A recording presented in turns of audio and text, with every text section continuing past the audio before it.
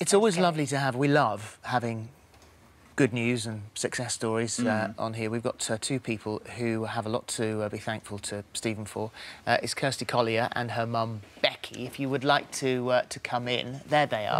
Wow. A wonderful story. It is a wonderful story. Actually, Kirsty would not be here if it wasn't for you. And we should explain a little bit about this. Lovely to meet you both. Are you attached to each other's microphones here? You just click...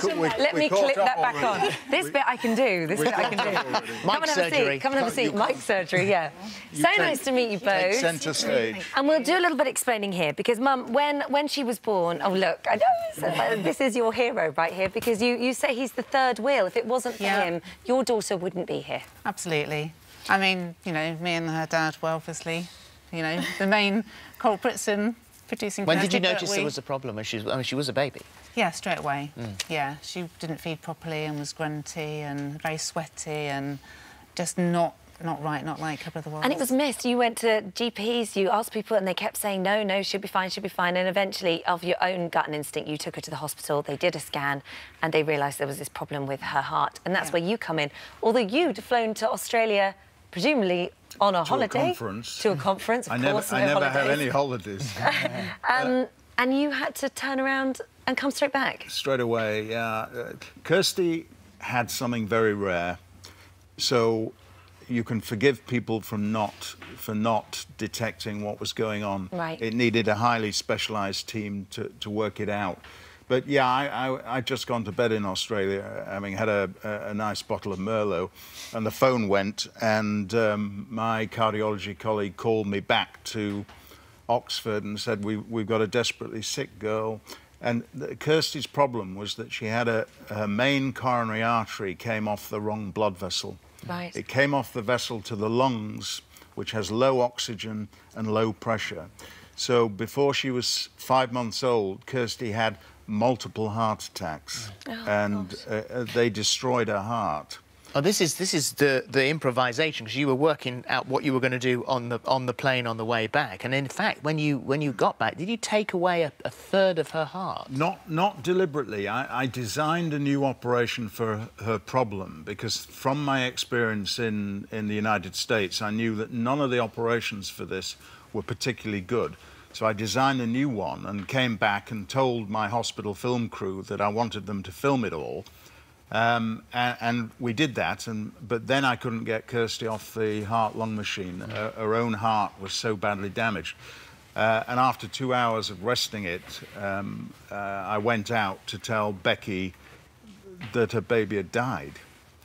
And you face the grief of the parents when you have to tell them that.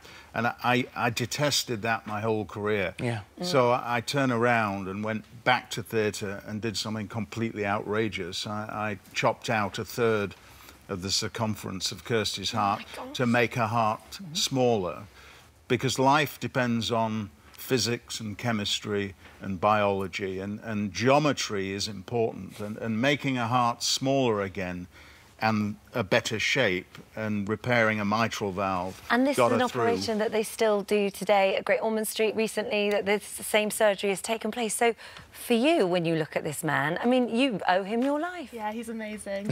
He really is amazing. How are you now? I'm 100% fine. I'm completely fine, yeah. And do your friends believe you when you say, you know, you can't imagine what was happening to me when I was a baby? They don't even, half of them don't even know, really. I don't really talk about it as much. But when they see my scar, they're quite shocked. Yeah. And when they actually find out what happened, I think they think, oh, did you just have a hole in your heart? And I'm like, well, there's a little bit more than that. He didn't just do the operation, but kept in touch, made sure you were OK. And so what... I want to tell you one thing that's very special.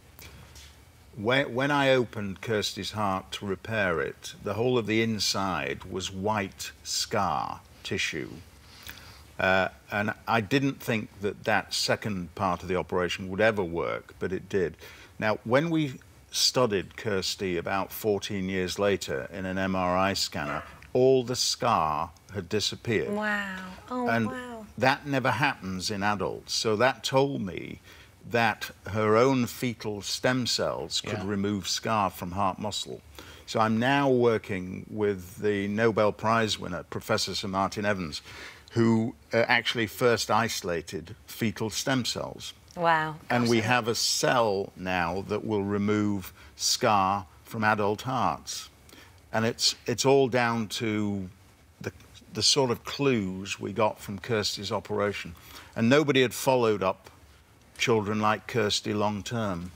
Just because you're here and you're the expert and the boss, if you were to pass one piece of advice to all of us in order to keep our hearts healthy, what's the biggest thing? What's the key? Don't smoke. Yeah. Doesn't get much simpler than that, Don't really, does it? I forget the food and the fads. Exercise is important, but don't smoke. Okay. Thank you both. Thank you. So lovely to see you. It really is. It really is. A lot of your friends are going to be watching this morning and going, what? Wow. She's amazing.